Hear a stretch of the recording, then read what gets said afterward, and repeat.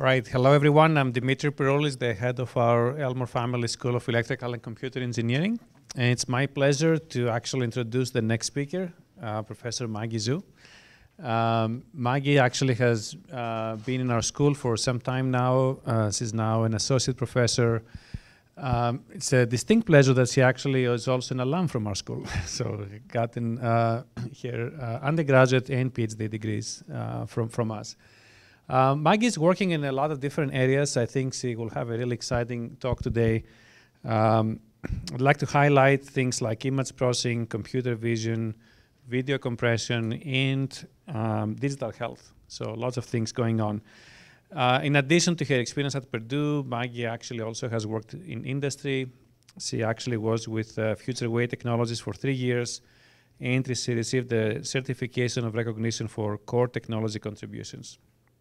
So her work has received a lot of attention from the NSF, industry like Google, and also she has received the Purdue Seed for Success Award twice. So thank you, Maggie. It's a great pleasure to have you here.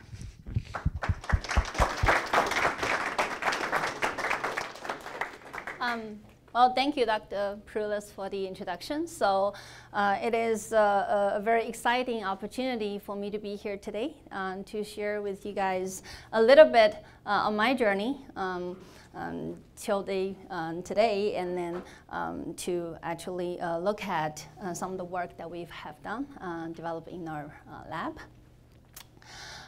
So the title of my talk today is Towards Unified Visual Representation and Understanding.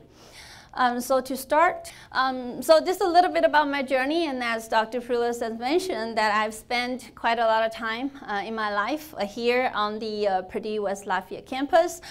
So I feel like I can, call myself a true Boilermaker, and this is, really home for me. And I appreciate along the way the people that I have encountered who have, been my professors, teachers, and some of which are now my mentors and the collaborators.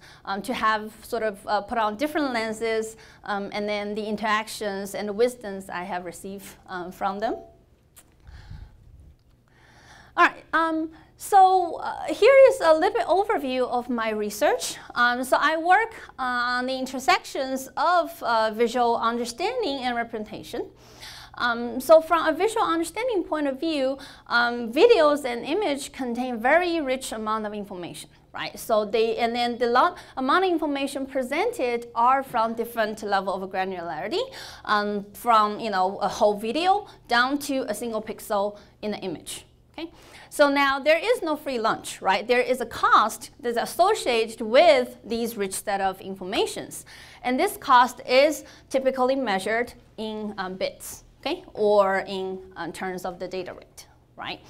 So then the problem of how we represent these visual informations is basically an optimization problem, right? So how do we minimize the cost we wanted to spend, yet trying to preserve or trying to maximize the quality, and then serving the different purposes, right? Whether it is for storage, it is for real-time transmission over network, or for the different tasks maybe down the road, whether it is for human to see and to appreciate the beauties that are being captured, or for some machines to be able to interpret the data that it receives. So here is some examples of the work that has been developed in our lab. And then a lot of these, again, are works that I've done by my students and inspired by our collaborations with other peoples here outside of Purdue and in industry. So on the top here is a work that we did by looking at, now we have a lot of these deep learning models, and then to train these models are very expensive and costly, right? But yet we're continuously receiving data from the real world. So how do we make these models to adapt to these new data without going through these costly, expensive retraining? So we did this work in the case for image classification, that is to understand what are the different objects presented in the images. So in other words, we're interested in quantifying the size of objects in the scene without having to go through the complete 3D reconstruction, Okay?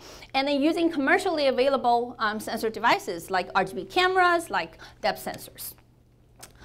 So in other words, my student and I, we were interested in looking at if we wanted to understand what are the salient objects in the scene in the pixel level, can we do this without having a full understanding of what are the different objects in the image, right? By leveraging a pair of related images to be able to do that.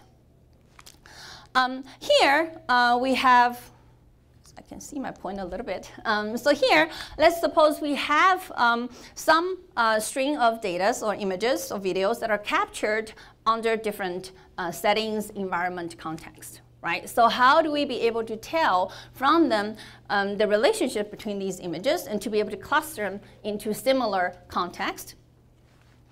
In another word here, we're leveraging the human vision system where it is very difficult for the human vision to tell or to distinguish the fine details within some parts of the image that contain high-frequency component, such as texture-like content. But yet, these high-frequency content are very costly to code, where we have to spend all these bits to encode them. Right. So by leveraging the human vision system characteristics, we were able to improve the efficiency of coding these regions much better. Therefore, we can still retain good quality while spending less bits on those regions.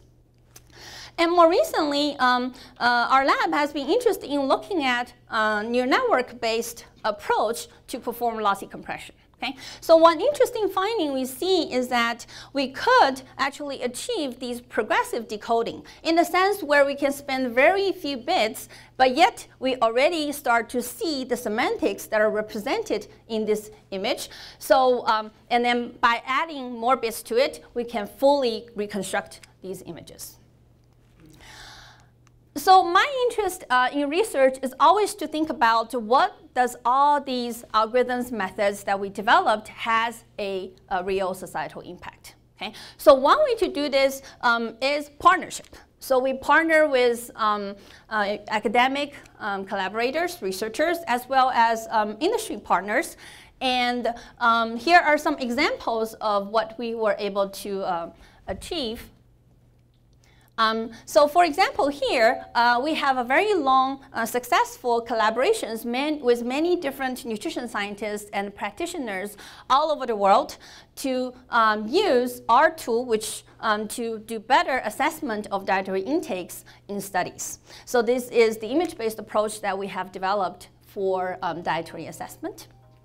In another example, we have partnered with manufacturers of headset devices where the device captures on the left what a real person's facial expression looked like, yet we wanted to reenact the same facial expression in a virtual avatar. So there is this mapping that we have to do. Our texture-based coding tool is one of the many new coding tools available in the public available open source royalty-free AV1 codec that has been developed by this alliance of different companies, most of which are large streaming and content sharing companies and platforms. So we are very grateful and happy to see that collaboration come to fruitfulness.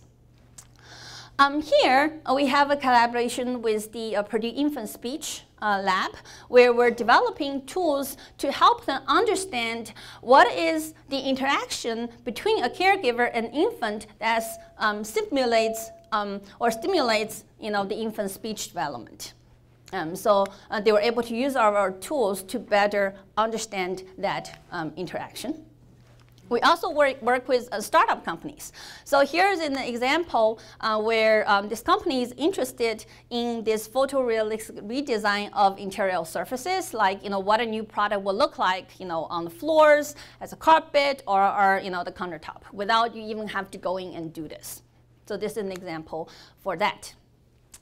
And the last example that I'm showing here is we're interested in looking at edge cloud systems, right? So particularly looking at what are the complexity for the edge devices, and then the type of analysis that needs to be done in the cloud, and how to best optimize that type of information for images and videos. Okay, What's the next step, right? So moving forward, I'm still very much heavily vested in these two directions. Okay, and here are some examples of that direction that I see moving forward. So as we have many of these mobile and wearable system sensors that are collecting these visual data along with other data, how do we use that information to help make predictions for the personal responses of, for example, the foods that you're eating, okay, or the environment you're in?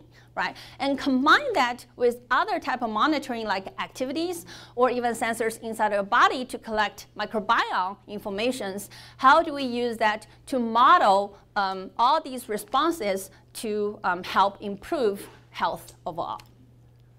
So on the other side, as we have a lot of these data collections, we need to think about what are they using for? What's the best way to represent them, right?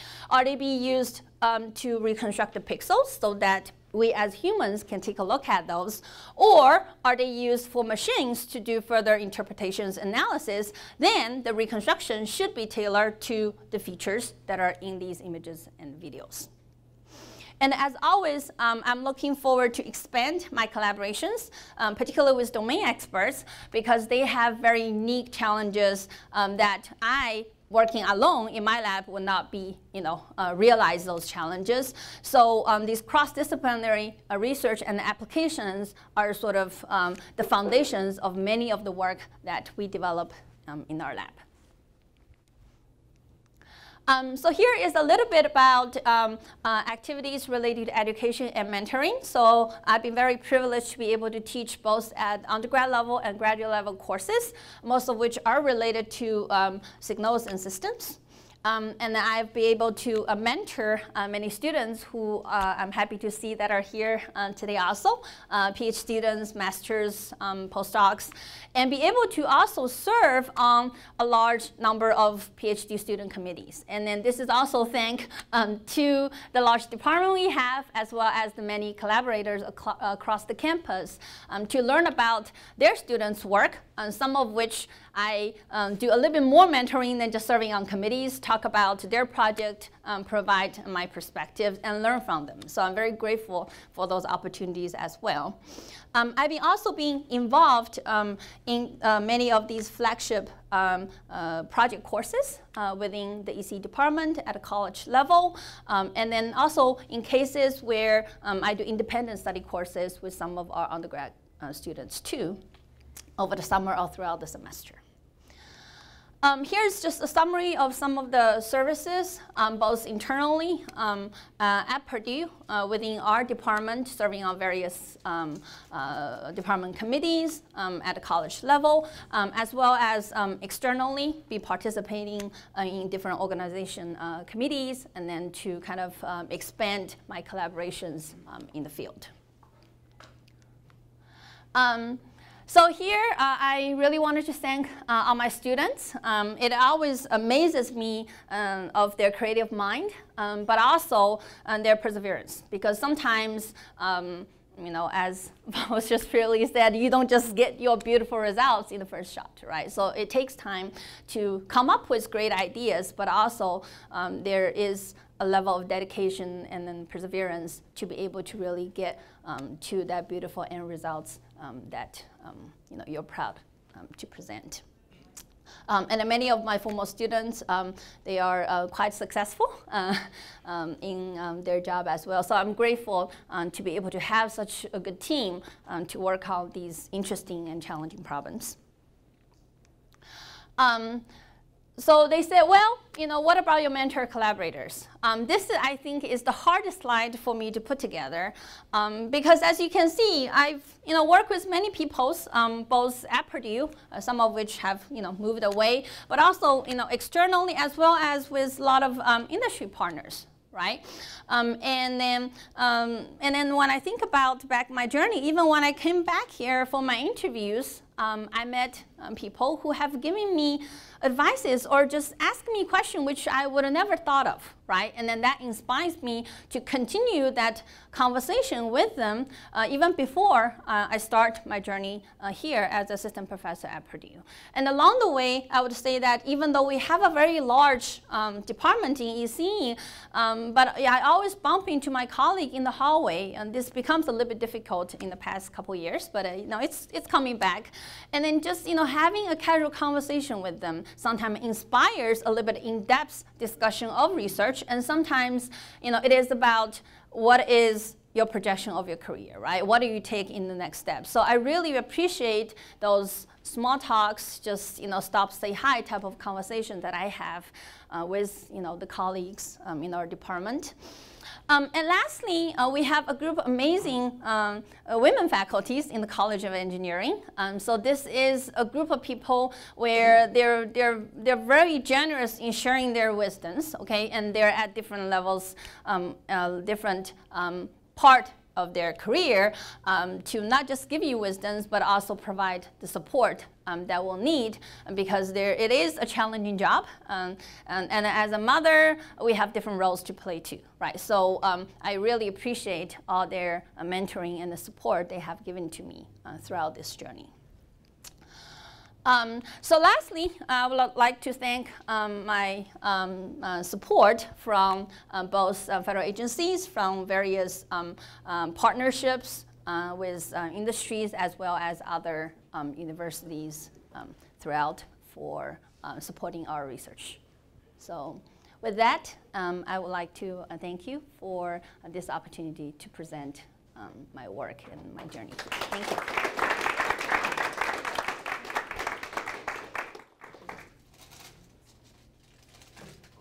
Thank you so much.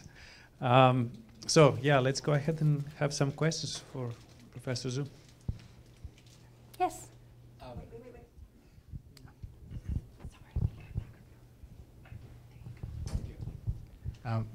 Great presentation. Thank you for sharing some of the things that you have done and your background.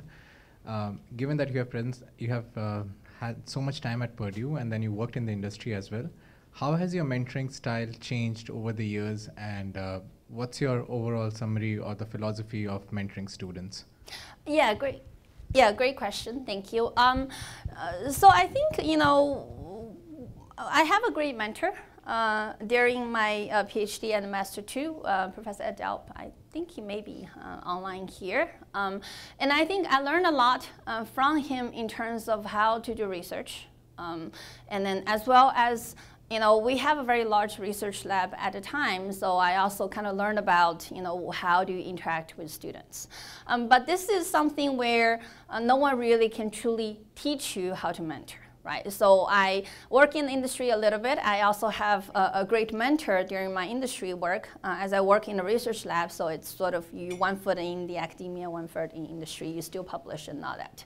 But when I come back to Purdue, it's a bit of nerve-wracking to have your own student to start with, right? And then I think at the beginning, a lot of mentality is there, it is less of I teach them, but we sort of teach each other, right? So we work very closely, kind of looking at problems, how to solve problems. And then you kind of learn from, interaction with other colleagues, right? To see how they, mentor their student. So slowly you sort of developed to a mode where you feel comfortable with interacting with different type of students, right? And then I think what I learned most is, everybody is unique. There is no single style that could fit, each student. And you need to have the ability to see where their strength lies, right? And where, they could, be benefit from perhaps working with a different student and so on. So I think it's a ever evolving and changing process, and then I'm still learning from that. Thank you. Yeah.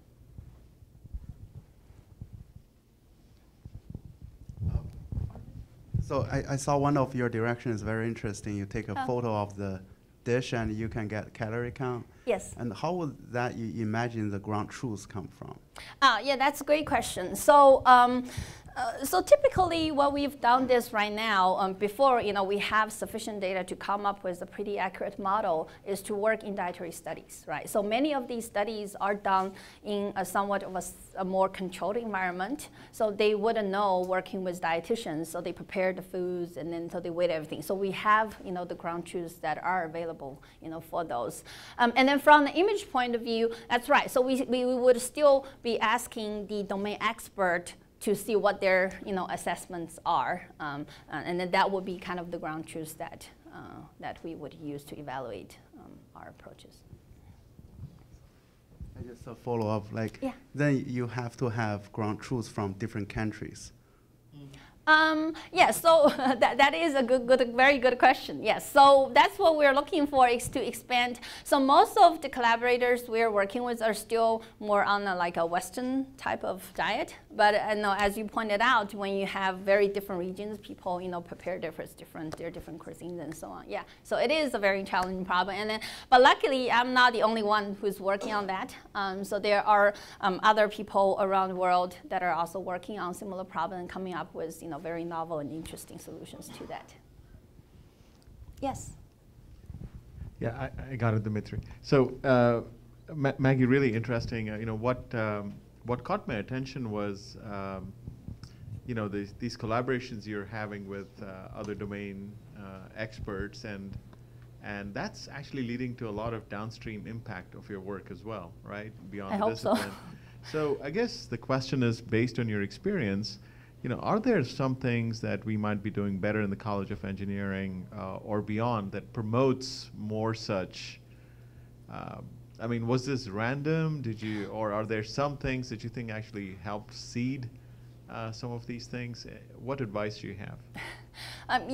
Very good question. I think I was lucky because of my PhD work is also across and interdisciplinary. So I was sort of trained in the modality of how to work with people who are not from your field, right? And then because people will speak different languages, right? But I think in terms of the opportunities here, I feel like since I came to Purdue, I've seen a lot of different opportunities that are provided for people to kind of talk, to have very short talks about, and this is, I feel like becoming an increasing trend too, because sometimes I go to these NSF workshops where they have people giving lightning talks of like under a minute, right? So you get to see a little bit of what people are doing. So I really like that, because then you get a sense at a high level, is this someone that you would like to work with, right? And then Purdue also have a lot of big strategic partnerships, right? So as part of that, you get to learn, with other people, as I listed here, some of these collaborators, their work, right? And think about, how you can come up with, great ideas with them together. So I think that's the benefit of being, at a very large university, because there are a lot of opportunities for us to learn and then to just sort of come out and then kind of talk with different peoples. Yeah. I have a question from online. Dr. Alabak has a question, and he asks, what is the most difficult career decision that you've had to make as a faculty member here at Purdue? Difficult decision. I don't feel like there is the most difficult, but I think the decision to take on this job is something that a little bit unexpected for me, because being back in academia, be a professor wasn't always sort of my plan. That's why I worked in the industry a little bit. But that experience actually helped me to make the decision to coming back, because I thought about what would I like to work on. Right, so and then so that is not really that difficult a question, but a challenge. But it did take some time to process.